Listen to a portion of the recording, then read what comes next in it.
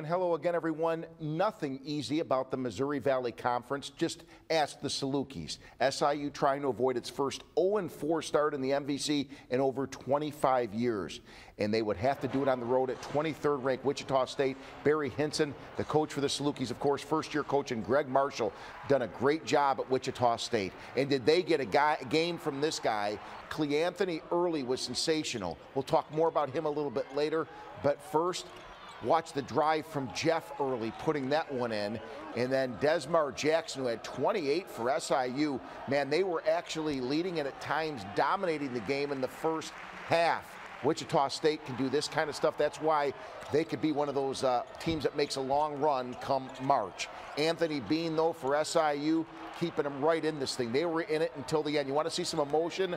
Watch Jeff Early after the basket, and you'll see how hard they were playing. Man, is he ready to go. But I'm telling you something, this guy by the name of Cleanthony Early was the difference. He had 39.